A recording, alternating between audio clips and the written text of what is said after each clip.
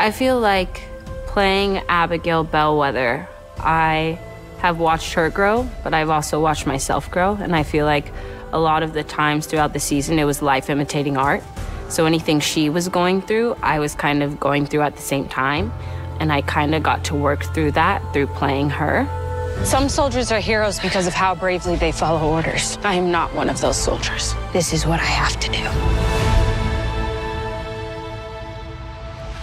She's such a badass. I don't know if I can say that, but she's a badass bellwether. I think that's been my favorite thing to play and channel. It's kind of like when I step into like her BDU shoes or her outfit, I just have this whole presence.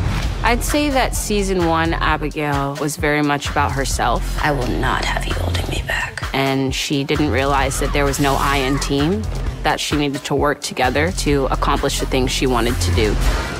Now she's come to a point to where she's realized that sometimes you have to sacrifice yourself for others, and I think that's what has made her the leader that she is. Never forget who you are and whose army you fight for. Is that clear, soldiers? I think Abigail has surpassed living up to the Bellwether legacy. I think she's now created her own legacy, and she's living in that and living her truth. You know, she's gone past gyms working. She's created razor hail. She's become this catastrophically beautiful powerhouse of a woman. I don't even think she knew she had that in her, but it was destined, and here she is. I love the growth between Abigail and Petra because as you see in season 1, Petra wouldn't even like hug her daughter. She'll give her like a pat on the shoulder and treat her like a soldier.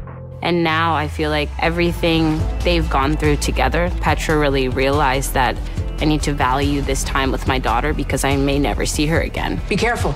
We will. I love you, daughter. I love you, Mom. What's so special is that me and Kat really do have that mother-daughter relationship, and we could play into that. So it's all very genuine and real, and the growth between them is so beautiful. What? Just a little motherly pride? Carry on, soldier. And I feel like the deal has opened that up in her, where she can be vulnerable and doesn't have to like hide all of her feelings and suppress them. And I feel like that's also how Tony has been for me. Like when I have bad days on set, he can see it on my face. What is it? This isn't a win. Not even close. I'm very grateful and fortunate for that connection that we had from the beginning. He's a great scene partner because you can really feed off of him in the moment. Hey, Shelby.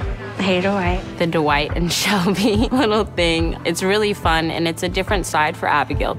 The things you say are very romantic in nature. Stop it. You're making me feel shy, Shelby. Tony's been great. We love Tony. This whole journey, I started out at 19 years old, and I'm now 23. So I grew up with the show, and I grew with these people, and they helped me grow, and this show has changed my life, and these people have changed my life. To the fans, I just want to say thank you so much for sticking with us for this long. You guys inspire us each and every day because when it's hard, and it does get hard, we're doing this for you. So just thank you so much for the past 3 seasons. We love you guys so much and we really appreciate you.